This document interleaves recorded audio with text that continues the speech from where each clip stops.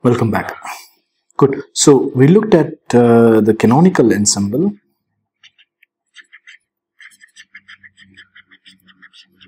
and we looked at a two-level system, right? So we want to look at some other models, application of canonical formalism to the model of paramagnetism, right? And our model Hamiltonian is sum over minus mu I dot h, I is equal to 1 to n, where mu I is the magnetic moment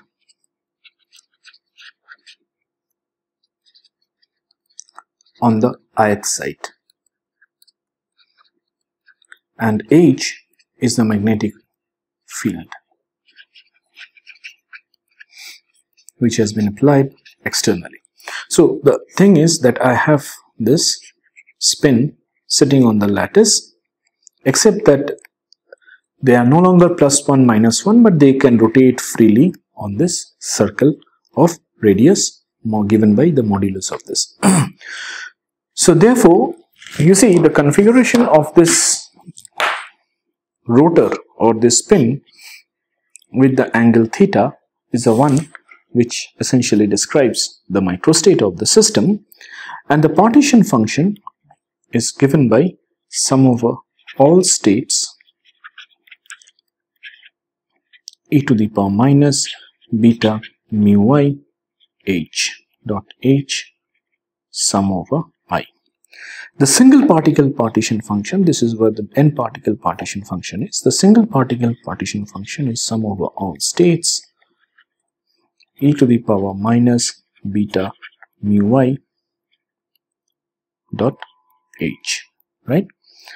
And since it can rotate in a circle, so that we can write down as 0 to 2 pi minus 1 to +1 d of cosine theta e to the power minus beta mu h cos theta. The integral is very easy to do, so one recovers 4 pi by beta mu h sine hyperbolic beta mu h if you do the integral, right? The n particle partition function z of n is e to the power, is q to the power n, which is equal to 4 pi beta mu h sine hyperbolic beta mu h, and this is being raised to the power n.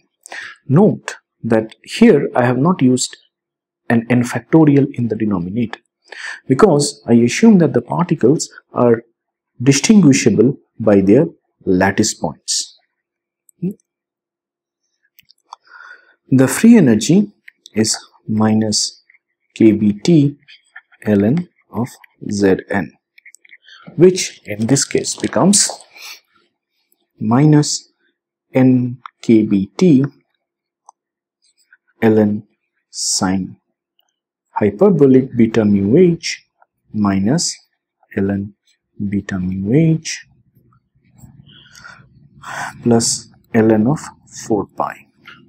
It's not very significant for us, it's because it's just a constant number. Good. That with the free energy F from the partition n particle partition function, we would like to proceed further. But there is a word of caution over here. Now, if you identify this with the Helmholtz free energy, even though I have written notation F, if you identify this with the Helmholtz free energy, you will be in trouble, because you see when we did the Helmholtz free energy, that thermodynamic potential was defined in the presence of no mechanical work. On the other hand, the Gibbs free energy was defined in the presence of a constant mechanical constant conjugate force. And if you look at the Hamiltonian over here, you see that the magnetic field has already been applied over here. So there is a presence of a constant magnetic field. So in fact, therefore, the legendary transformation that you are looking for is just not this, but h times m. So dF is du minus TdS minus SdT minus HdM minus MdH.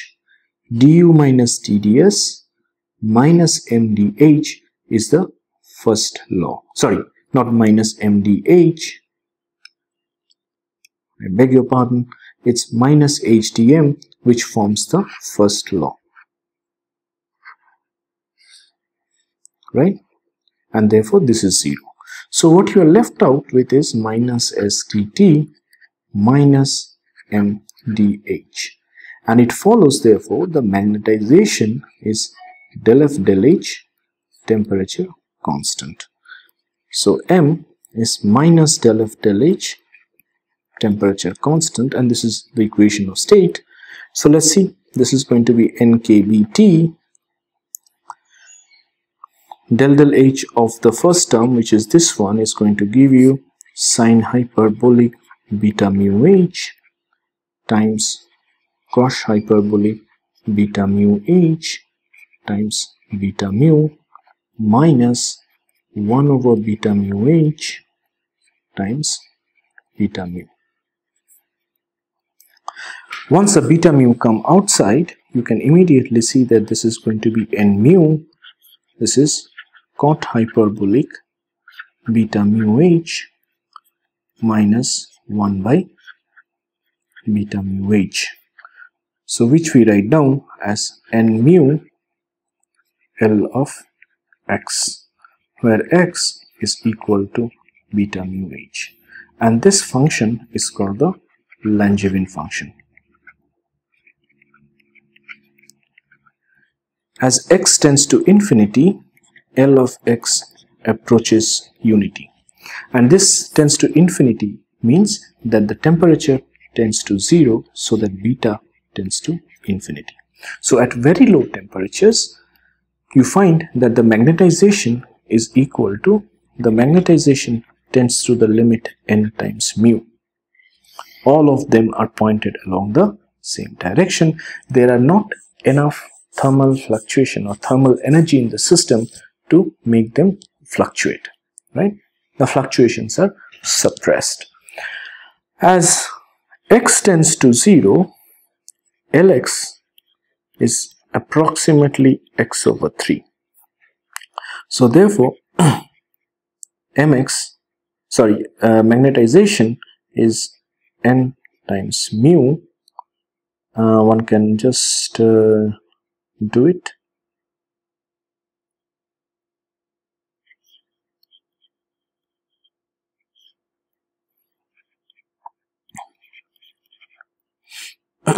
X is mu H over 3 kBT, right?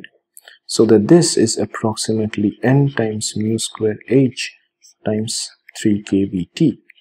And the susceptibility is del M del H at constant temperature, which is chi of T, and which you get as n mu square over 3 kBT. So your susceptibility, x tends to 0, means beta mu H tends to 0, which means T tends to infinity, which means you have a large temperature, so that your fluctuations are more. So you can imagine that this rotation of this is more as opposed to a low temperature, and this goes as 1 by T. This is what is called Curie's law of paramagnetism.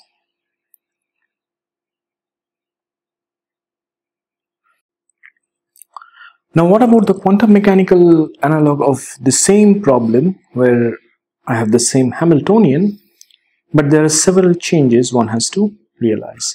That the magnetic moment, if J is a spin, then the magnetic moment is,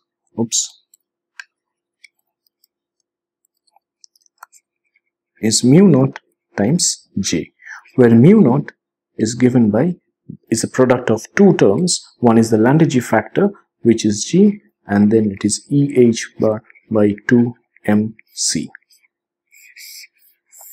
right? So this is where we are looking for the quantum mechanical treatment of the same problem.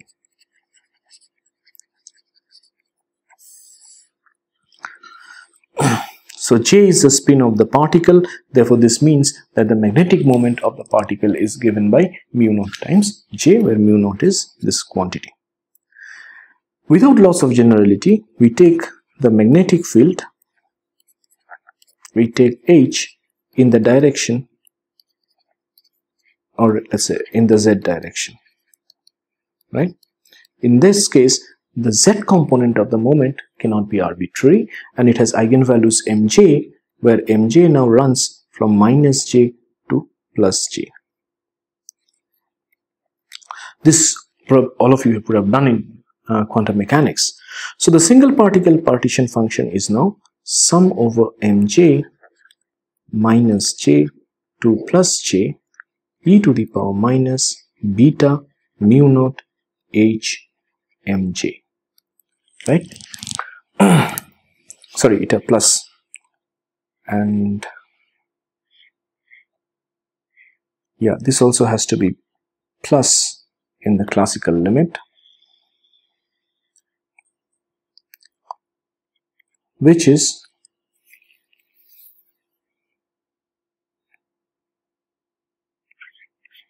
now one has to just write down the whole terms. So it runs from beta mu naught h j plus beta mu naught h j minus 1, so on and so forth, to e to the power minus beta mu naught h m times j.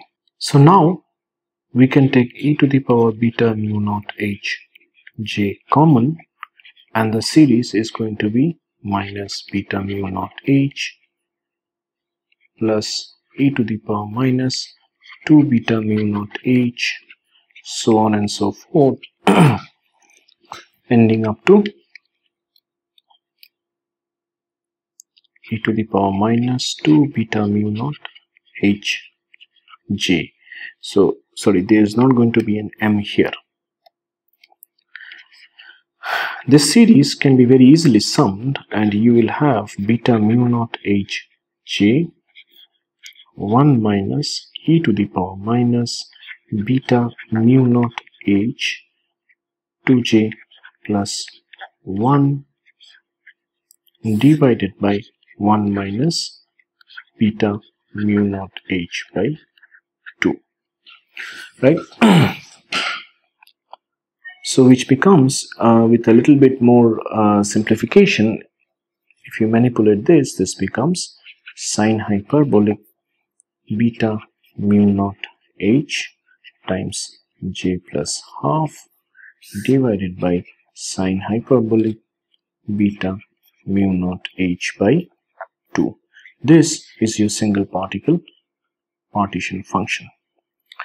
Once you have the single particle partition function, the n particle partition function is given by q to the power n, which becomes sine hyperbolic beta mu naught h j plus half divided by sine hyperbolic beta mu naught h by 2 raised to the power n. Free energy is minus kBt ln of Zn, which you have as n kBt minus, you will have ln of sine hyperbolic, we will call beta mu naught h as equal to x, so that j plus half times x minus ln sine hyperbolic x by 2.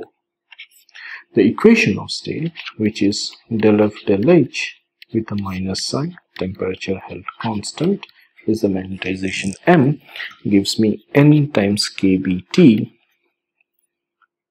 The first term is going to give me cot hyperbolic j plus half times x multiplied by j plus half times del x del h. The second term is going to give me cot x by 2 times half del x del h.